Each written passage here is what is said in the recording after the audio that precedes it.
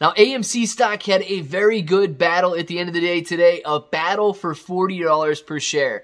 Actually, we were watching it during the live stream, and it was pretty exciting. We had like 2 seconds left, and the shorts or the hedge funds came out, and they sold the stock in the last 2 seconds to drive it back down from around $40.01 to $40 per share flat, and we held our own.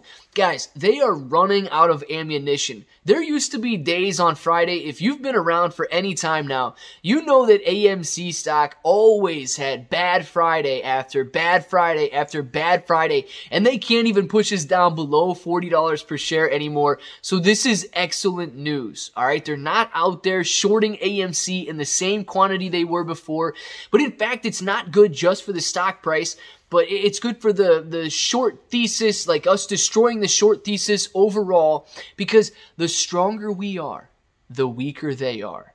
And guys, AMC's got a lot going for it right now, so let's just jump right into it and discuss everything that they've got going on. So if it sounds like something you're interested in, let's get started.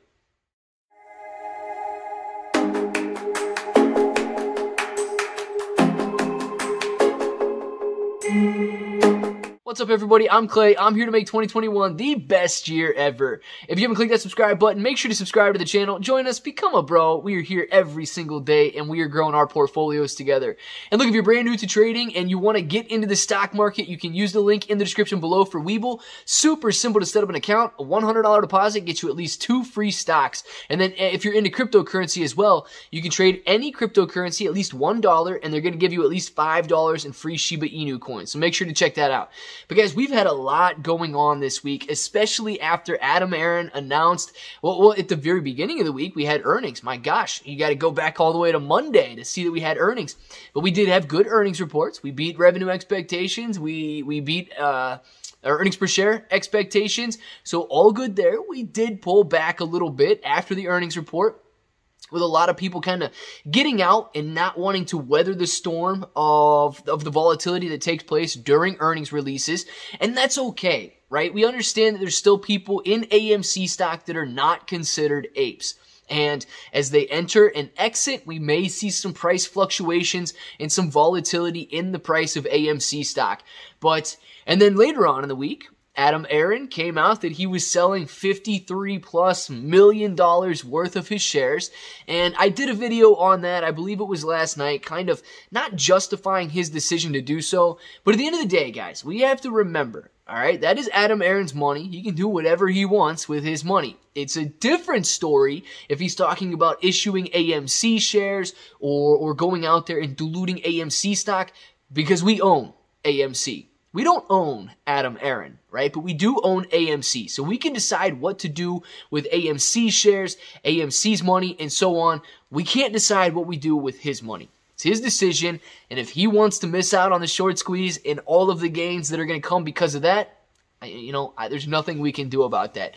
So we had to weather that storm. And now we've got some actual good news coming out that AMC is doing a little bit of a partnership with Disney Plus over the weekend, where viewers, this is actually a pretty good idea. I guess it's fun, I should say. I don't know how much revenue it's going to generate or so on. We know that AMC is doing a very good job at generating revenue. So this is another unique idea that I like.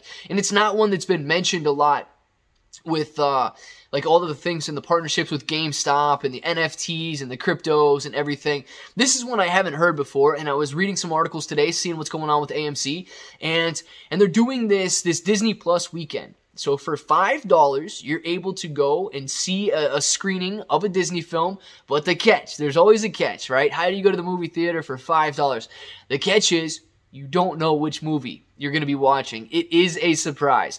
So you may go and you may sit down there and you see a movie that you've watched 15 times already, or you may find out that you haven't seen it yet and it ends up being ends up turning out pretty well.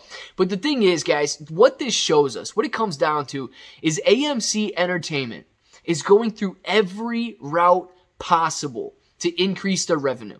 All right, now I know that they might not go out there and make $100 million by selling $5 movie tickets for some Disney movies and so on. They might not make $1 billion by doing these things, but it shows that they're trying. And anytime that they can increase revenue, anytime that they can cut the debt on their balance sheet, anytime they can become in a better financial position, that hurts the shorts. It might not reflect immediately in the stock price. AMC stock might not go up because of it. It might not hold steady because of it, but it absolutely hurts the short shares that are outstanding. Why? Because the short shares are thriving off the fact that they believe AMC will fail as a company. That you want to see the stock price come down if you are shorting. And the AMC stock price is holding extremely steady. It is showing so much support in this area. It should inspire you. I mean, think about it, guys. We've watched it go from 70 to 28, back up to 52, and it has been volatile, but it is finding a massive amount of support, and now we are closing above $40 per share and holding strong. This is incredible. All right, we know that AMC's balance sheet needs some work. We know that their financials have a long way to go in order to justify the current share price. But it is incredible to me that they are doing every single thing possible to increase revenue, to fix their balance sheet, and to just burn these short positions out there. Now, once the shorts realize that AMC stock is no longer, one, decreasing their revenue, but revenue is steadily increasing. Two, that they're surviving the pandemic, which I don't know why they haven't realized that part yet. And three, that we are actually doing what we say we're going to do and we are not going anywhere. Then they will make the decision to cover their shorts. And if they don't make the decision to cover their shorts, eventually they will get margin called because the cost to borrow will either go up too high, because the stock price will either go up too high, or the lenders just no longer want to be associated with that risk. So what it boils down to now is a game of who can last longer. Will the apes last longer than the hedge funds, or will the hedge funds last longer than the apes?